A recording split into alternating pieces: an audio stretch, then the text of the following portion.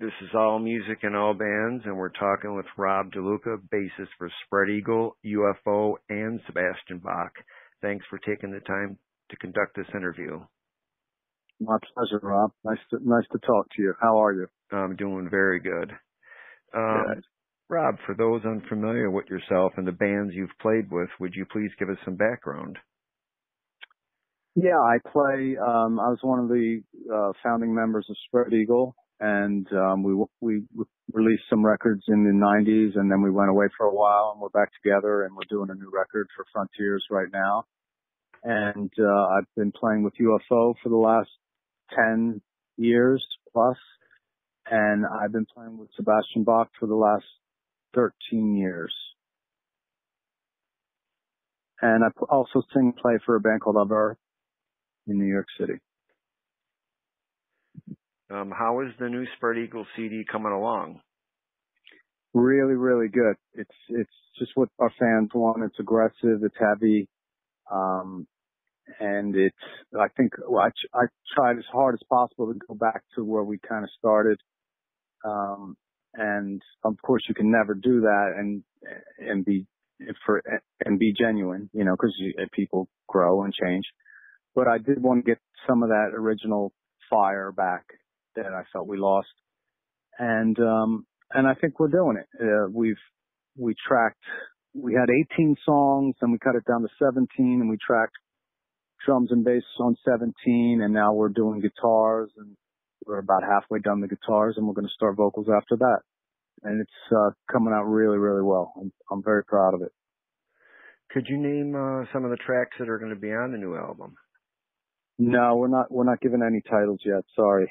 No, that's fine. That's fine. Because it's not going to be out till 2019 on Frontiers SRL Records, and so there'll be a lead up to it where we start releasing information and promoting it. But it's just too early right now. Does everyone contribute to the writing process? Yeah. Yes, everyone does. I mean, everyone has their strengths, and they're all different, and they all add up to make the complete picture. But we all write, and definitely with Spread Eagle, it is a band of 4 strong individuals, and I like that. Everyone contributes, whether it be writing or something else. Everyone contributes something special, but we all do write also. Is there going to be touring in support after its release? Absolutely, yes. We're going to tour, and actually, you know, we formed in our first record was released in 1990, and surprisingly, we went to Europe for the first time in 2017. So we'll go over there again, and we'll do more U.S. shows, and yeah, we want to tour as much as possible, and hopefully with this new record, that'll open up a lot of doors for us for touring. How is the Sebastian Bach tour going? Oh, it's great. I mean, we just finished a long one, like about 6 weeks in U.S. and Canada, and now we have 2 months off, and we go back out for a nice long one. I think that starts in the end of September. So yeah, it's going great, and the band kicks ass, and Baz is such a killer front man, and we've been doing it for a long time, so we're pretty damn tight. Are you going to be recording any new material with Sebastian Bach? I'm not sure. I mean, I think he does have plans to do a new record, and he's starting to talk about it, but I haven't heard anything about it, so I don't have any details. But I'm sure he will, but I don't have any details. What have been your favorite shows from this past Sebastian Bach tour? I would say the craziest fan reaction was from French Canada. So that would be Quebec City and Montreal. They were just wild. Those people they rock like they're from South America or something. It's just crazy up there. They love their rock and roll, and it's just amazing to play there. So, you know, I like playing everywhere, and all the fans are great, but I would have to say they were the best on that tour.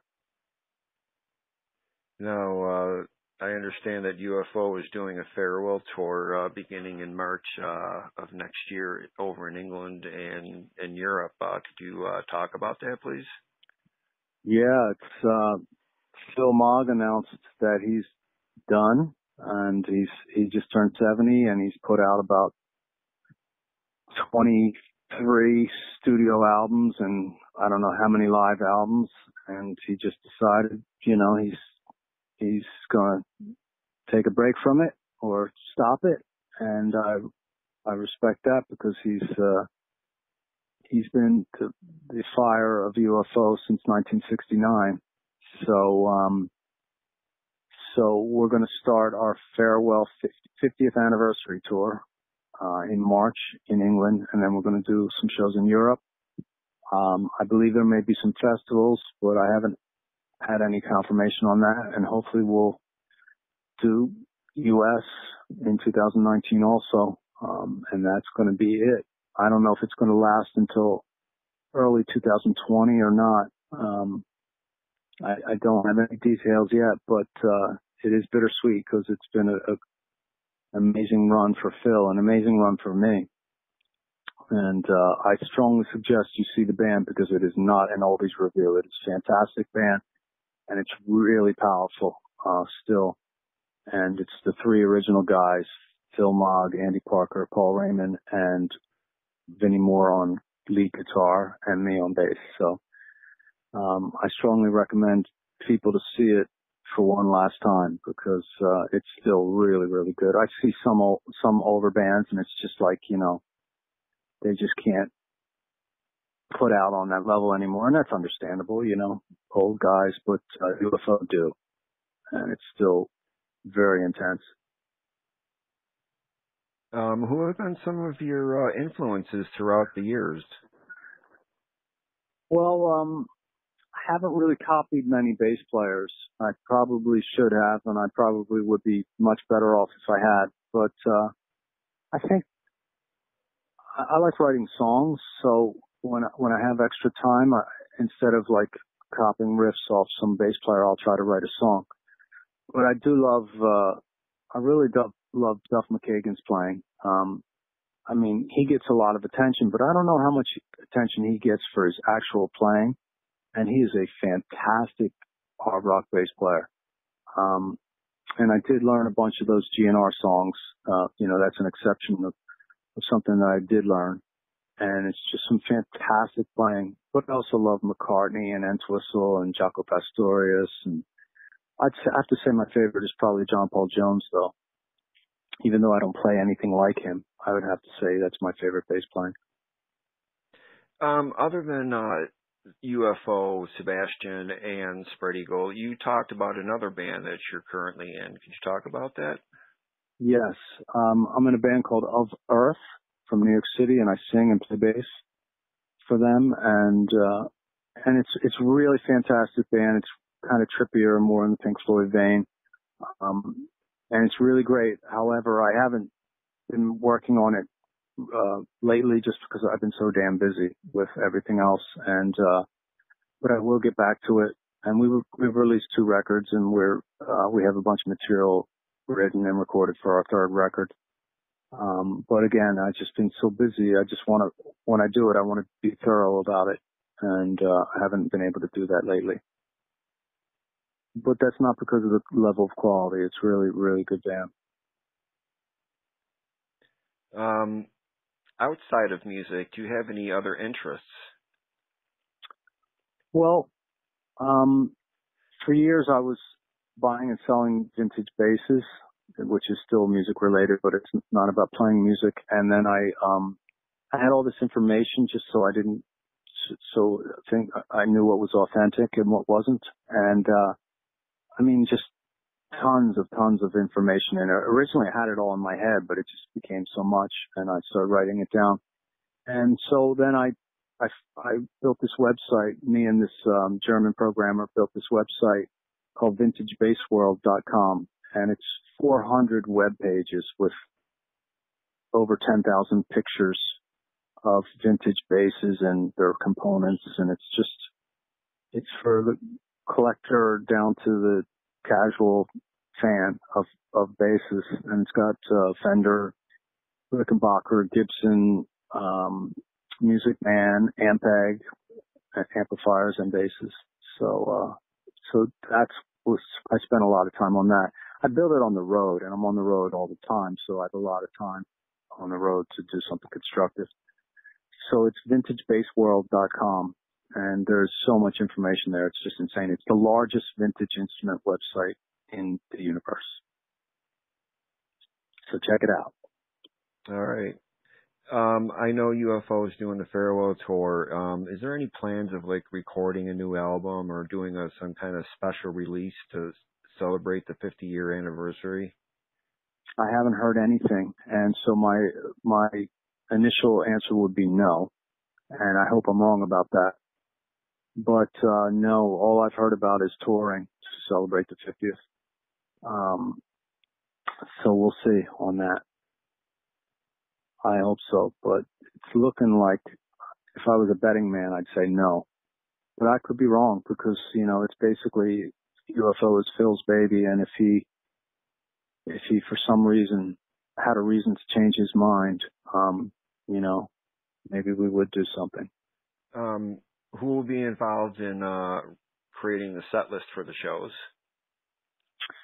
I would say Phil. I mean, vocals is such a big part of a performance and how well you can, nail songs. And if all singers like to tailor the list to pace themselves and make the set grow, etc. So, pretty much in every band, the singer dictates the set list, and I'm fine with that. Anything to make the singer better makes the show better. Are there any songs that you would like to personally add to the set list? Well, UFO used to do a song called Push to the Limit off the Walk on Water record, and that song kicked so much ass, and I'd love to see that one come back.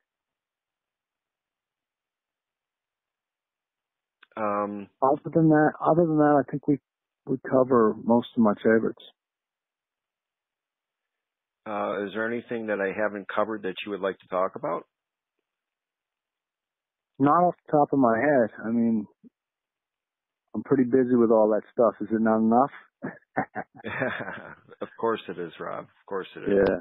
So, no, I mean, I have a nice short break, but it's not a break from music. I'm working on the Spread record feverishly, and then I go back out with Bach, and that lasts until November, and then I finish up the Spread record, and hopefully we start booking Spread shows in early 2019. I would think we would be, and because we'll be delivering the record at the end of the year in December to Frontiers, and start with shows with Spread next year, and then the UFO tour will start, and I'm sure there'll be more Bach shows. So it's hard to fit in much more than that, and also have a social life. So that's about it. What's the best way for all the fans and everybody to keep up with the new music and the upcoming shows from the UFO tours and everything else that's going on? Well, I'm very easy to find. If you just Google me, you'll find my website, my Facebook sites, NovemberRecords.com website, SpreadEagle.us. I'm so easy to find. If you just Google my name, Rob DeLuca, then you'll find out all the information. Well, I just want to say, for people out there, when UFO, Sebastian, and Spread Eagle come to town, definitely get out there and see the show. Definitely. It's well Thank you, Rob. It's well worth it. Yeah. The thing that about my career is all the bands are high energy, quality bands who deliver live.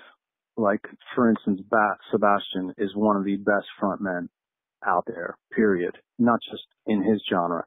He is incredible, and he's such a ball of fire and energy. And so that's, people go crazy. And then UFO is a completely different kind of power, where it's more slow and steady, and it's more about like these songs they have, this catalog, this extensive catalog of 50 years. and it's just as powerful, but in a completely different way. And then Spread is more like Sebastian with the energy and, and the fire. And, none is better than the other, but they're all just so interesting and they're all high quality. So we do bring it live for all of them, definitely. Well, I just want to say thank you for taking the time for conducting this interview for All Music and All Bands. My pleasure. Definitely check out All Music, All Bands. Oh, thank you Definitely very much, cool Rob. site. Well, thank you very much. Okay, Rob, you take care. You too. All right. Bye. Bye-bye.